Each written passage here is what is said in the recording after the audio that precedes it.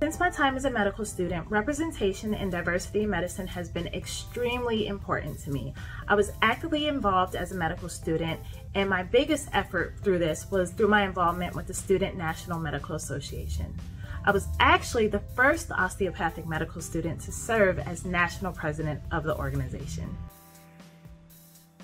I've always wanted to use my journey to inspire and encourage other non-traditional students like myself, so this led me to creating my Aspiring Minority Doctor blog, where I've documented my journey from a pre-medical student to medical student, working physician after not matching, to finally a plastic surgery resident physician working in the specialty of my dream. As a current resident, I stay actively involved through mentoring pre-medical and medical students, as well as typing on my blog post, and I recently started a YouTube channel at Minority Doctor where I document my experiences in video form, as well as answer some of the most common questions I get and share my journey to becoming a plastic surgeon with everyone.